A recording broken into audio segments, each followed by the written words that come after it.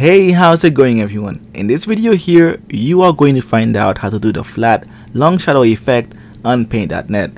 Now, just because Paint.net does not have nearly as many features as Photoshop does not mean you cannot do the long shadow effect. Now, the long shadow effect has gotten quite popular among graphic designers over the years. Why? Because it brings depth of field and life into your images. Look at this image right here. It brings so much more.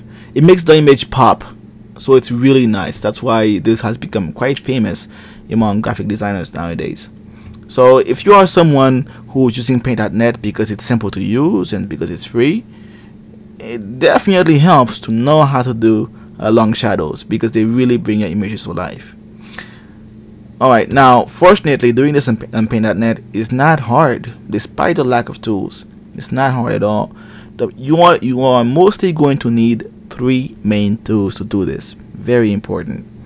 You are going to need the Magic Wand tool, the Gradient tool, and the Line tool right here. Okay, so Line tool, Gradient tool, and Magic Wand tool. Very important. So now let's start with a blank canvas. As you can see right here, I have a blank plain white canvas. You can do this with any color you want. So as you can see with these examples right here, I use brown as the background color, and you know, in the shadow is a slightly the gradient is a slightly darker color, as you can see right here. And with that example too, you know, brown and darker gradient color. Okay, so you can do this with any color you want: blue, orange, green, you name it. Alright, so now I'm going to choose a brown color, and to choose colors right here you use the color tool. Okay, and here it is. I'm going to choose a brown color, and you can choose from any color right here, by the way, from any color right here, or you can type in the hex code, or you can type in the RGB values. Okay, so me, in my case, I know the hex code for my color, 3E2723. Okay, and now to change the color of the whole canvas, you choose your color, and then you click on where it says tools right here, and then you select paint bucket. Okay, paint bucket, and of course you can always keep the canvas white if you want to. So I'm going to choose brown, and here you go. Alright, now for the sake of simplicity, I'm going to do a flat long shadow of a square for the sake of simplicity, to clearly show how to do this. Okay, I'm going to be using a square. Alright, here. So let me draw a square. Now just a little bonus. To draw a perfect square on Paint.net, you hold the shift key, in case you don't know, to draw a perfect square, a perfect symmetric square with all sides equal. You hold the shift key after going to tools right here, of course. Go to tools and select square. You go to shapes, tools, shapes right here, and then you choose rectangle. Okay, so to create a perfectly symmetrical rectangle, a square, you hold the shift key and then you go like this. As you can see, this is a perfectly symmetrical rectangle. Okay, so you hold the shift key and click and drag. Very simple. Alright, so now let's create our flat shadow. So the flat shadow, ideally the shadow should be at a 45-degree angle. So as you can see in these images right here, you see how these things go. How the shadow goes like this, you know. So it should be at a 45-degree angle like this. This is the angle it should be in, a 45-degree angle. That's the angle it should be in. But so now you may be wondering, well, I'm not a math genius, so how in the world will anyone know that the shadow is exactly at 45 degrees? The truth is, don't worry about it. Don't worry about it. As long as your shadow looks something like this, in this shape, it looks close to it, don't worry about it. Trust me. You know, you're good to go. So now what you want to do, you want to trace your lines. You want to trace the lines for the shadow. It's the first thing you're going to do. So remember I said that you're going to need the line tool, the gradient tool, and the magic wand tool. So now we're going to use the line tool to trace the lines of the shadow, to outline the shadow basically. Okay, so now you're gonna go to tools to do that. Go to tools, okay, and then select line. These are line tool. There you go.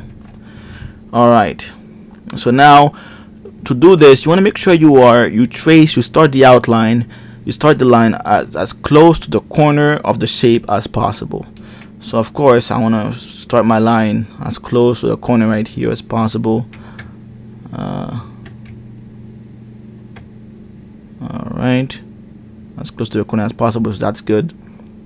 Okay, alright, and then the final thing you want to do, you got to make sure everything is closed in.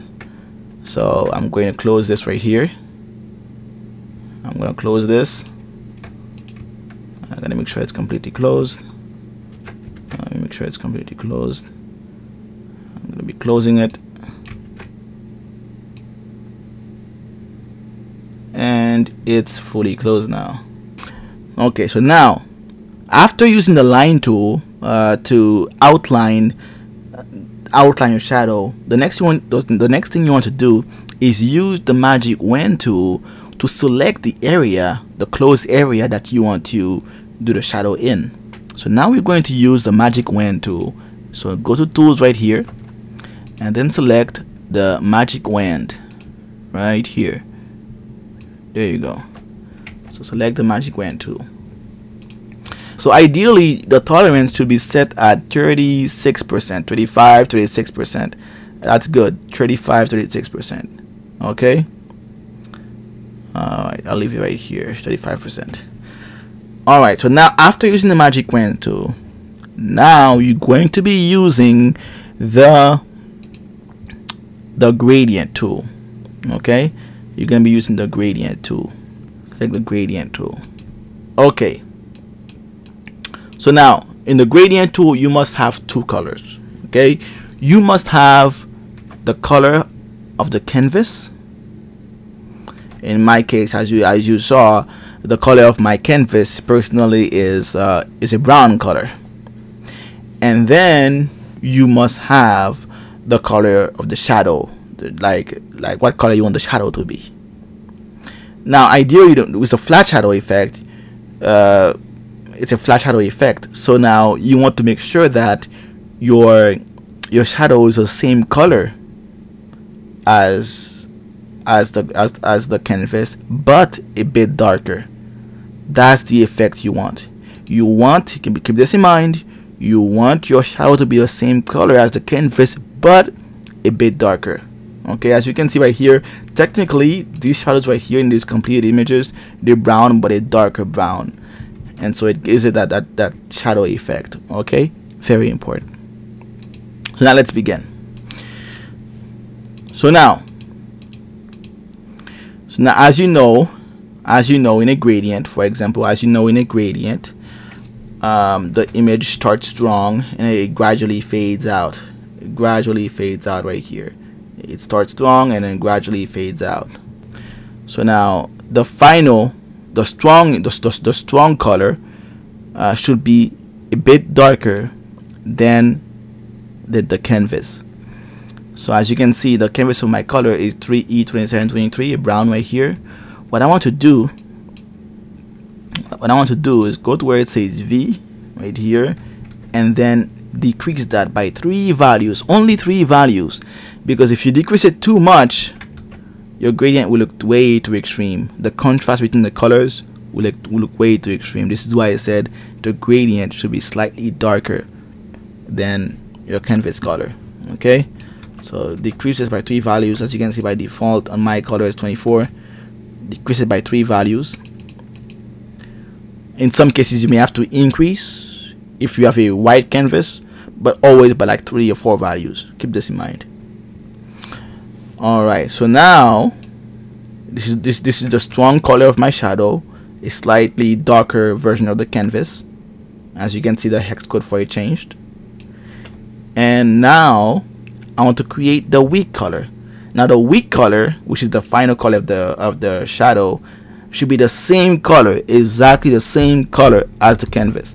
For example, right here, as you saw, the image begins strong and it gradually fades into the canvas. So at some point the image will be the same as the canvas, the color will be the same as the canvas.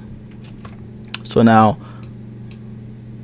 okay, and so what you do right here is you enter the color of your canvas. Now in case you don't know the color of your canvas, you can always use you can always go to tools right here and select and choose the color picker tool. Okay, and then here you go, it automatically chooses the color of your canvas for you, in case you don't know it, in case you have to type in some hex value. Okay, alright, so as you can see right here, I have a strong image, it's slightly darker brown, and then it's a lighter brown, and the darker brown is the main color of my shadow, and weaker brown is the color of my canvas. Very, very important. Alright, so now let's begin here. Let's begin with the gradient tool. Okay, so now I select the gradient tool, and then I'm going to start. Here you go. Let me zoom in some more for you to see. Okay,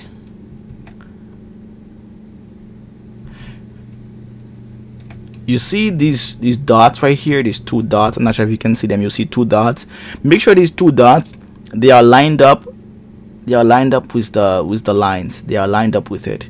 The angle, the way they are lined up, make sure they are completely parallel with it. Okay, okay, all right, okay, and then the first dot should be slightly farther away from your shape. All right, and now the second dot, very, very important, the second dot should not reach all the way at the end. It should not reach all the way at the end right here at the edges. It should reach near the edges, but not all the way at the end of the edges. Very important, or else it will look like the gradient is cut off. Okay, it should reach near the end, but not all the way at the end. Okay, so something like this is ideal. All right. So now to finish selecting it, you press Ctrl D. Okay, I'm done selecting it. You press Ctrl D in your keyboard. All right, so now we're going to do the final step. We are going to use the line tool again. Now the line, you want to make sure that line, the color of that line is the same color as your canvas. Okay, the same color as your canvas, ideally. And then you want to make sure you put the brush width at 3.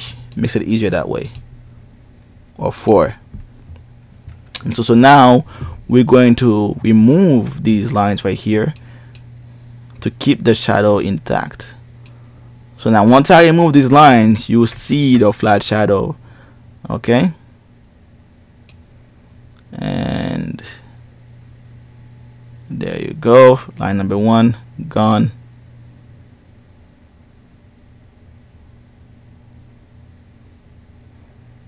Okay, now don't worry about these tiny little edges.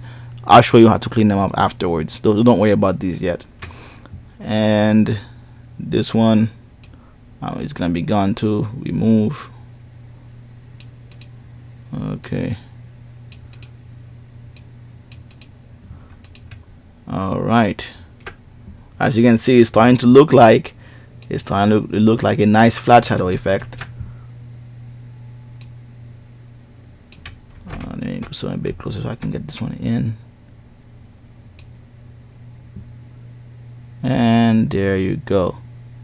As you can see right now, as you can see clearly, I'm starting to have a flat shadow effect. Looks nice, huh? Okay, so now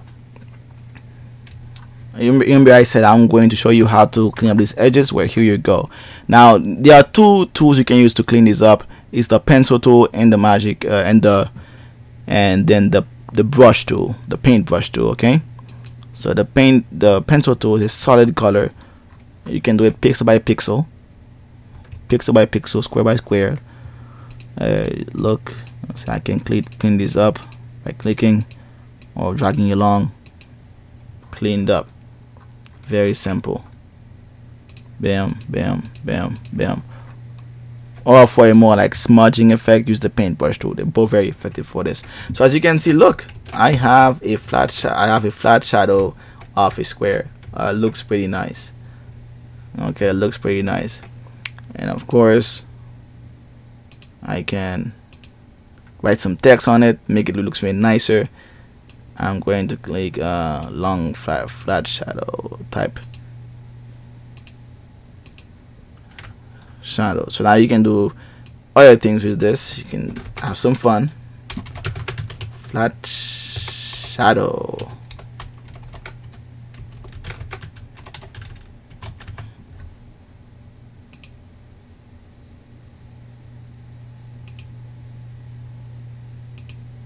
Okay, as you can see, pretty simple to create a flat shadow on Paint.net.